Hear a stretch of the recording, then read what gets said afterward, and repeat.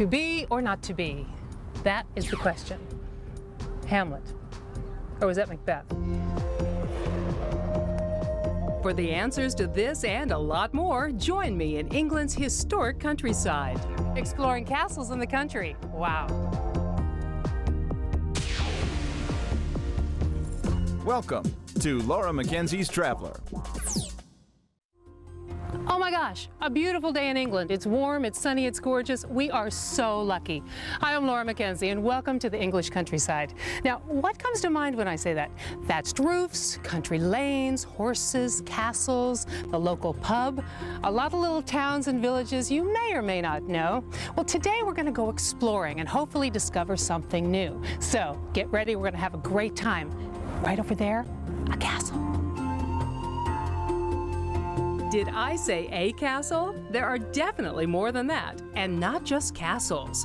English country homes run from the ostentatious to quaint and practical. And luckily for us, many of them are located just a quick car or train ride from London. Now you can take a train, but I'll give a rental car a try. Not only do I get to practice driving on the left-hand side of the road, but I also get to see some interesting small towns along the way. And the best part about these towns is that they all have a claim to fame, from a cathedral to a castle. But if you're looking for an attraction of Shakespearean proportions, then you have to go to Stratford-upon-Avon. What I love is a lot of the towns here in England are multi-named. Stow-on-the-Wold, Shipston-on-Stoward, Stratford-upon-Avon. What it means is the second word is usually the river. The Wold, the Stour, the Avon, those are rivers. Stratford-upon-Avon, that's the town of Stratford upon the River Avon. Get it? But what is it that makes Stratford-upon-Avon such a big attraction? Well, it might have something to do with a famous poet and playwright who went to school here, lodged his wife here, and was born here. Wow. William Shakespeare's house. This is it. The birthplace of the man himself. He was born April 23rd, 1564, almost 450 years ago, and he lived in this house until he was almost 18 years old. I mean, seeing this and being here takes it out of the history book and makes it come alive. This is great. Well, this has always been known from an early time as the room that Shakespeare was born in. Astonishingly, within about 70 years of his death, the very first visitors we know from their letters were already being shown it as a sort of place of pilgrimage. Indeed, this has continued through the 18th and 19th centuries to include visits from Thomas Jefferson, John Adams, later Byron, Keats, Thackeray, Charlie Chaplin. We really could name many more. Recently, the rooms in the house were refurbished to resemble what they would have looked like in Shakespeare's time. And most visitors are surprised at how bright and cheerful they are. This historic building not only commemorates Shakespeare and his writings, it also sheds some light on his father and his father's profession. Well, this is actually his workshop where the gloves would have been made, cutting out, assembling. The tanning, because he was a tanner as well, would have been done behind the property. That's the less savoury part of the business. It's very smelly. The baskets of wool that we've got here remind us that Shakespeare's father expands his business into selling wool. We know that he also sold timber and grain. While Shakespeare's father was once quite the entrepreneur, today it seems that everyone is finding a way to make money in Stratford-upon-Avon. Everything here is a Shakespeare theme. The As You Like It Cafe, the Macbeth Bookstore, the Shakespeare Inn. You get the idea, it's pretty touristy. But the basis for all that tourism is real. It's Shakespeare, his works, his plays, his life. So if you kind of dig through all that touristy stuff, I think you're going to find something special. One of the best ways to enjoy Shakespeare is to walk through Bancroft Gardens. This is a great place to come face to face with the master or sit back and read one of his works. Ah, it was Hamlet. But one of my favorite things to do in Stratford doesn't have anything to do with Shakespeare. It is so beautiful on the river here. You can come and feed the geese and the swans and the ducks. And you know what? They'll eat right out of your hand. Come here, sweetie. There you go. Yeah. But when you're on the River Avon, you don't want to just stand on the shore. I'd much rather go punting. What's punting, you say? Punting is all about being leisurely on the river, sitting on some nice soft cushions close to the water and enjoying yourself. Oh, it's very comfortable. I'm having a great time. I've always heard about punting on the River Avon, so this is it, and I'm really glad we had a chance to do this. This is not only a relaxing ride, it's also a great way to see some of the sights without the crowds. So this is the big theater here. Yeah. There is more than one theater in there, I understand. There are 3 theatres in Stratford, 2 here on the riverside, one behind the other, the original theatre from the 1930s and the Swan Theatre behind it, but there's also a further theatre about 200 metres downriver which they use for modern plays. Now, is it difficult to get tickets to the theatre? No, it's very easy, particularly because they always keep some tickets back to be sold on the day. So even if you're here for one day, you can pretty well guaranteed to get a ticket. Punting on the Avon. Now this is the life. But you don't have to go to Stratford to enjoy it, because people punt all along the Avon. In fact, I hear Oxford is a great place for punting. But Oxford is more than just a pretty riverside town. It's the home to thousands of British scholars.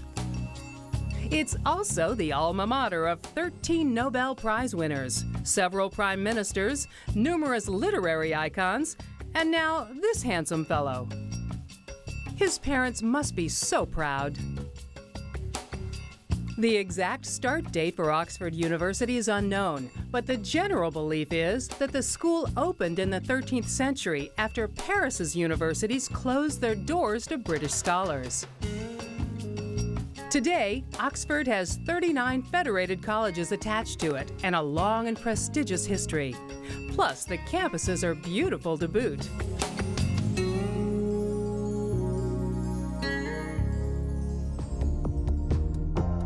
Here's a tip. Driving times may take longer than they look on paper due to narrow, winding roads off the main motorways. Laura McKenzie's Traveler. We'll be right back. Welcome back, and for more information on Great Britain, go to lauramckenzietv.com.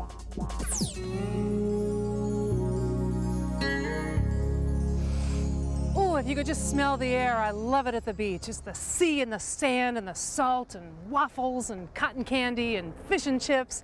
Ah, it's great. By the sea, by the sea, by the beautiful sea.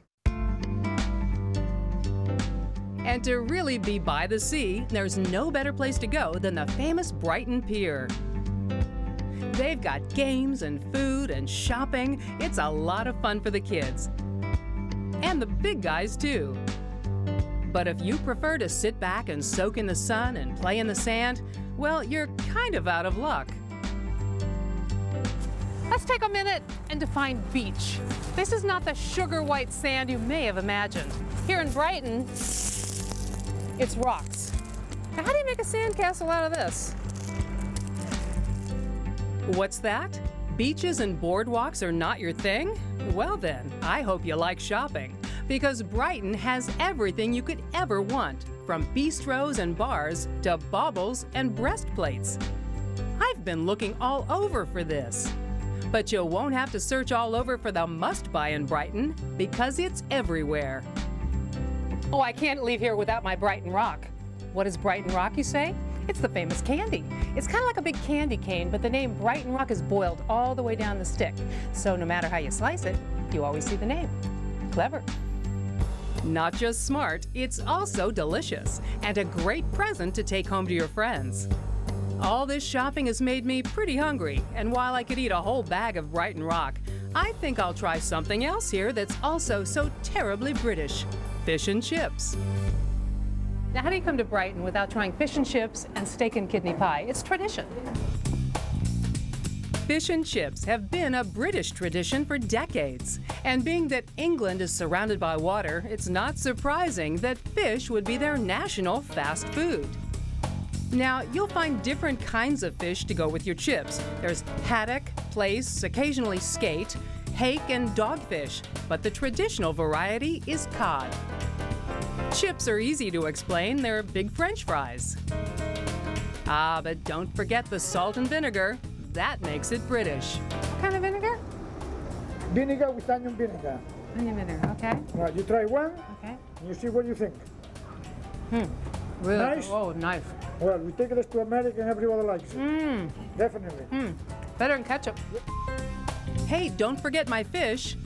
Fish are ready now. Oh, that looks good. How'd you get it to fluff up like that? That looks great. Look at that. Oh, that looks gorgeous. See that? Loaded with salt, this may not be a dish for the health conscious, but we're on vacation, so it's okay to splurge. Really good. I'd get so fat here. I love being by the sea. Makes me want to get out on the water. Yes, I guess you could say I'm a boat lover. In fact, one of the most famous boats in England is docked at our next location, the HMS Victory, in the seaside town of Portsmouth. This historic ship was once the working residence of Lord Nelson. You know, the guy on top of Nelson's Column in London's Trafalgar Square. Anyway, he's a national hero here in England. He was the British admiral that led the Royal Navy to victory against the French during the Battle of Trafalgar in 1805. Unfortunately for Lord Nelson, he was shot during this battle. Lord Nelson, at the height of the battle, and he was on the quarterdeck of his ship directing the battle in full uniform, and he was struck by a sniper from the masthead of the ship alongside him. A French musketeer got him. He was hit through the shoulder.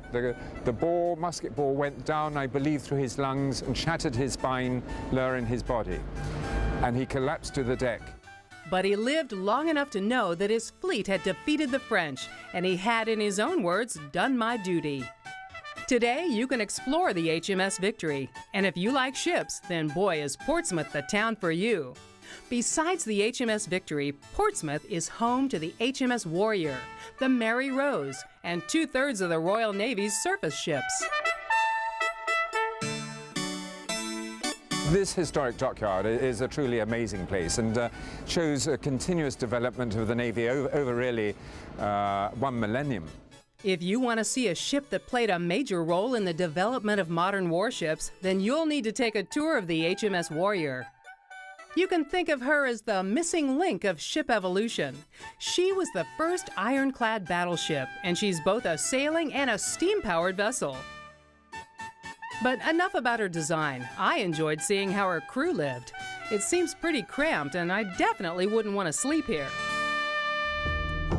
Here's a tip. Make sure to ask what petrol your rental car uses, gasoline or diesel, as you'll break down if you use the wrong fuel. Laura McKenzie's Traveler. We'll be right back. Welcome back. And for more information on Great Britain, go to lauramckenzietv.com. When visiting the English countryside, I usually base myself in London and take day trips and excursions to towns and attractions outside the city, so I don't have to pack and move all the time. And I know there are a lot of hotel choices in London, but I always seem to go back to the same one, the Athenaeum Hotel and Apartments, right in the heart of everything. It's where you're always welcomed home like family. From the moment you arrive, you're impressed with the atmosphere. It's sophisticated, yet very comfortable and welcoming. Rooms are beautifully decorated in designer fabrics with several different decors to choose from, and styles range from English chintz and antiques to rooms with a more contemporary feel. For those times you need a little extra space, one of the Athenaeum suites is the perfect choice, with various sizes and decors to choose from too. And you gotta love those marble bathrooms. So, on your next trip to London, the Athenaeum Hotel and Apartments is the perfect place to stay, and where you'll always hear the words "Welcome home" after returning from your excursion into the English countryside.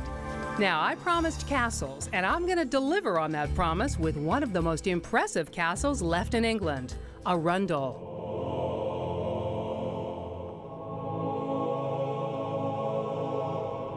Construction on this castle began in the 9th century, but most of the structure was destroyed during the English Civil War. It wasn't until the 18th and 19th century that the castle was renovated to its original glory. Though it's hard to believe, Arundel has been in the hands of the same family since 1102. The Duke actually still lives here. Can you imagine owning all of this for nearly a millennium? And if you think the building's impressive, check out the view. I can just envision the knights fighting in the courtyard.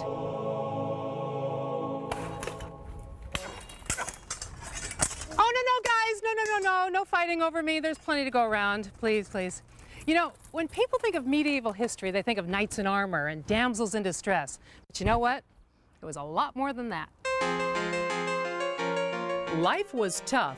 Winters here, cold. And without today's modern conveniences, even the wealthy didn't have it that easy. Most people didn't live like lords and kings, so it's hard to imagine how the commoners survived through the centuries. One place to get an idea of what life was like even 200 years ago is just down the road at the Weld and Downland Open Air Museum. You know, for a city girl like me to get out in the country and see what life was like back in the 17 or 1800s, now that's really special. And the fact that these buildings are real and not reproductions really brings it to life. Now, this would have been a fairly wealthy person's home because of the size. Look at the high ceilings. It's pretty incredible. Normally, the kitchens would be detached from the house because of fire, but this house had a fire pit right in the middle. And this is what they would call a curfew pot. They'd put this on at the end of the day to cover up the fire for safety reasons, basically. Now, it must have been really cold in here. No curtains, no glass, but the windows were shuttered. So when it got too windy, they could shut this like that. Now, this is a two-bedroom, so let me show you the bedrooms.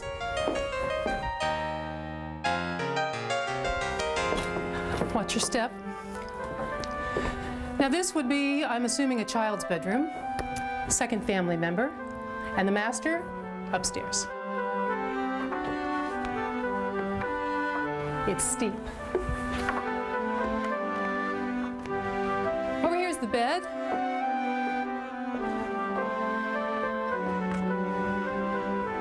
Storage chest, hope chest. Now the bed is made of a straw tack mattress, stuffed with straw down here. It's a little scratchy, but it's soft. Let's make that bed up for him again. Okay, you can close these for warmth, but over here as well, the shutters are vertical. They're heavy, and you can tie them up like that and try and keep some of the wind out. There's holes in the floorboard down here that I'm sure it got really cold in here. Right in front of you here, let me come around, that's a kid bed, like a nursery. The little kid, a trundle, yeah, just like we have today. They sleep right here. But my favorite room is right behind you. It's the toilet.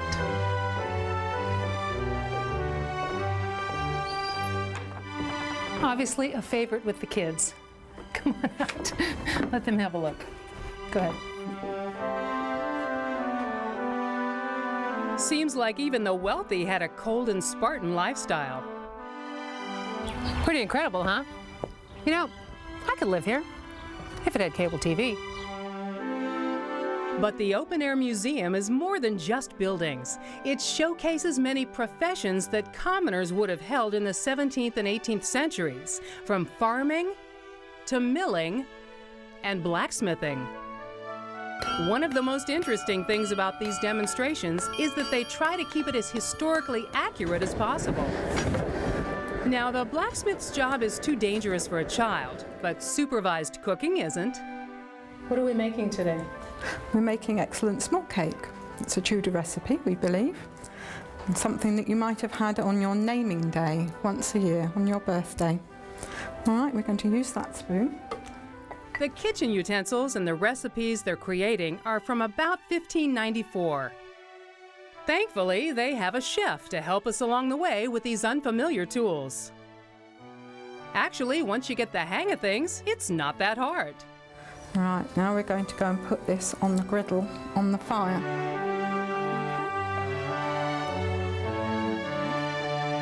And after 10 minutes, we're enjoying the fruits of our labor. Good? Try it.